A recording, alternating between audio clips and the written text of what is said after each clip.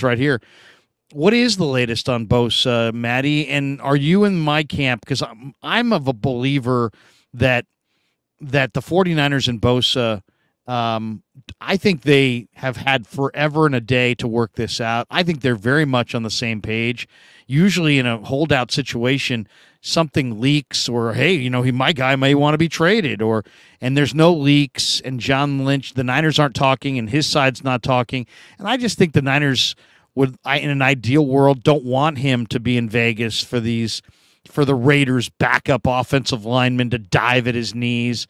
And I just think that he's probably going to sign somewhere between the 15th of August and the 20th of August, and that it's not about some 11th hour negotiation, that it's really the Niners just knowing that they have a player that works incredibly hard, is always in shape, and just trying to minimize the risk on Bosa early in camp. What do you think's going on with Bosa? Yeah, I don't know if that's in their thought process. I mean, that's a result of him not being here. He's not here to get hurt, and we saw that happen his rookie year. Somebody came across and hit his ankle, and he basically missed all of training camp and didn't practice in full going into that first game in Tampa. And he had a sensational game, and that was as a rookie. That was as a guy who'd never played a snap in the NFL before. So I think, to your point, that's right. This is a guy that could show up on September 1 and be just fine for a September 10 game in Pittsburgh. So that's why I don't think, this has been characterized as the world's most congenial contract holdout Right. in the history of business. So, I think that's a big part of it. They know that he's not at McDonald's eating Big Macs right now. He's training like he always does. He treats his body like a temple. Guy doesn't even eat dessert, but once a month or something like that. So he's going to be fine when he comes in. What I don't get is, the question is, is he going to beat out Aaron Donald for the highest non-quarterback salary? I think the answer is, of course he is. He has the most recent contract negotiation, and he's the reigning defensive player of the year. So to me, it doesn't make sense that we're even at this point. It seems, very evident what this contract is going to look like, or at least what they can sort of cast it as looking like, which is, he beats out Aaron Donald for highest contract for a defensive player. It seems very obvious that that's what the end result should be and what is going to be. So my question is, why the delay right now?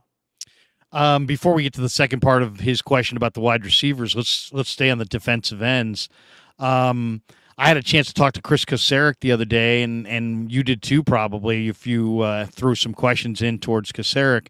And Kocurek is incredible, but he was raving about Taco Charlton. He's like, hey, man, the guy just got off the plane, did the physical. I talked to him for 5 minutes. I said, hey, man, if you're going to make mistakes, make them going fast, play fast, come flying off the ball. Charlton was a former first-round pick by the Cowboys, late first-round pick. He's been in Kansas City, Miami, Dallas, Chicago. It hasn't worked out. Taco Charlton in 2 days looks incredible. He's beaten guys in the one-on-one. He played at 270 something, I think, at Michigan. He's clearly not that. He's super lean. He looks like 260. The book on him is he's not nasty and tough against the run, but in this defense, it's all about getting up the field and burning the edge as a pass rusher. Taco Charlton in the 11-on-11s and in the individuals the last 2 days has been phenomenal, absolutely phenomenal. What do you think of the new addition? And then your counterpart at The Athletic, Dave Lombardi, tweeted out this afternoon that Daelin Hayes, the former Notre Dame defensive end, has been added. And I guess you were telling me before we went live that Daryl Johnson, who was just picked up in the offseason from Seattle, that he's going on IR, ending his season. What do you think of Charlton, and what do you think of the latest edition of Daelin Hayes? Yeah, well, it seems like every year there's one position that gets the injury bug, and so far it's defensive line and defensive end, really, because Today, Daryl Johnson was out. Robert Beal wasn't practicing. Austin Bryant hasn't practiced in a long time. So that's the reason why they signed Taco Charlton, is because they were already light there, and they got even lighter with Daryl Johnson getting hurt as well. And Daryl Johnson was a third string guy. So they're sort of bringing in more bottom of the roster guys just to sort of be able to get through a practice. But as far as Charlton, yeah, it's all been arrow up. I mean, I would go back to my fatigue question. He's got fresh legs. He hasn't been here the first week of camp. And I remember they brought in Robert Camdiche last year, a little bit into training camp, and he came off the street, and wow, it was like he was shot out of a cannon. He was a live wire in those first few practices. And then he didn't make the team. So those types of guys can fade out just as quickly as they sort of flash. And so that's what I would wonder about with Taco Charlton. But they're so thin at that spot. I mean, Bosa's not there. So really it's just Drake Jackson and Cleveland Farrell and Alex Barrett right now, who are sort of the only guys at defensive end who have been here from the beginning of camp until now and have been healthy throughout. So I think it's just a numbers game there. I think Charlton has a definite chance to stick because of that. And if he can kind of keep this level, and that's the question, can he do that through the end of August? He's got a nice shot. We've talked about so many different things as far as quarterbacks, and offensive tackle has been a big debate in the offseason. But Hargrave, the addition of Hargrave came at an expense in that Amenahue and Willis and Ebukam were not affordable. Those three guys left in free agency. The 49ers pivoted to Cleveland Farrell and Robert Beal in the 5th round out of Georgia in the draft, and Austin Bryant, and then added Daryl Johnson. And I've just been saying it for the last few weeks that, I'm a little nervous, to be completely honest, about their outside pass rush. And I think that the kinds of moves that brought in Willis and Amenahue to begin with may need to be explored between now and the cut down. I asked Kasarik at the coaches presser, I said, will you play? You played your 2s and 3s an awful lot. You used your rotation of depth quite a bit last year. Will you play your 1s a lot more? And he's like, hey, look, we need our guys to be revved up and ready to roll in the playoffs and down the stretch. And if I burn them out with 70 snaps, in week 1 and throughout the season, they won't even make it to the finish line. So no way. We're going to rotate whatever guys we have. So, Matt, what do you think? Do the Niners have an issue at defensive end, or do you have more faith than I do in the guys behind Bosa and Drake Jackson? Yeah, I mean, it's a great question. Drake Jackson's gotten so much pub in the offseason, but it's still a question mark about whether he can sort of rise to the level of Samson Ebukam, and that's what the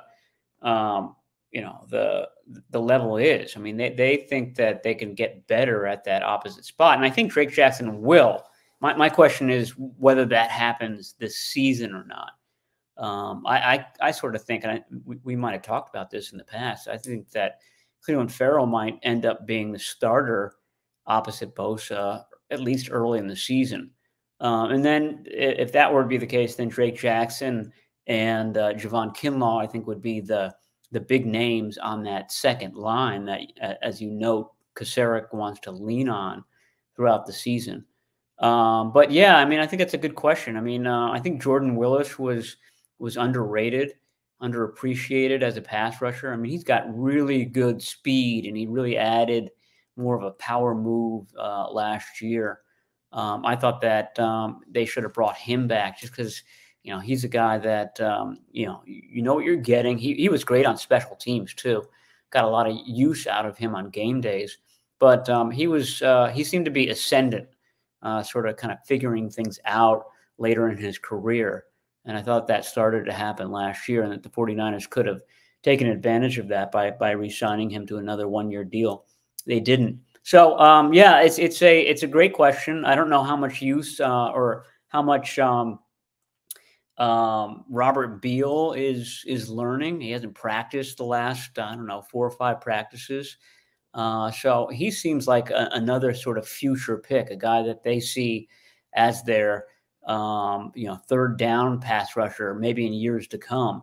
I don't know how much use they're going to get out of him this year. So there are a lot of names on paper, but as far as kind of practical guys at D end, they're absolutely thin right now. And you can see a scenario where they'd be just where they were, if